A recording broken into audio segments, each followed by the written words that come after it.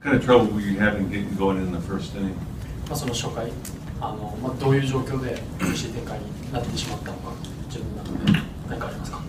先頭がなんか先っぽでなんかポテンヒットみたいなので出て、ハニガーがだからそのなんていうんですかね、2-2からいいスライダーを見逃されたっていうのもあって、ちょっとランナー溜めちゃったところで、シーガーかで、スリーはだから相手がだから打てるボールを要するに投げなきゃいけないようなカウントになっちゃったっていうのが一番と。That leadoff hitter, that was a blooper, and then the Haniger, the 2-2 count. I threw that slider. I thought that was a good pitch and didn't get a strike call.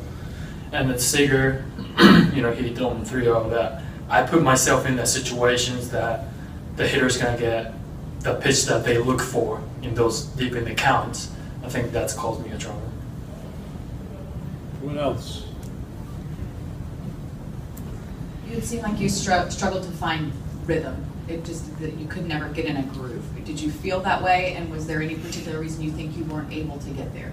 その今日すごいテンポよく投げるというか、そのリズムに乗ることに苦しまれてたように思うんですが、ご自身ではそう思われますか？またなんていうかよくしようというそういうところっていうのは自分の中にありました。初回が特にリズムすごく悪かったし、間がすごく長かったと思うので、それもちょっと監督とかも話しましたし、で、そこはその後はなんとか改善したつもりだったんですけど、次はもうテンポよくいけるようにしたいと思います。Yes, in the first inning I had like bad rhythm going, and then had more timing between pitches.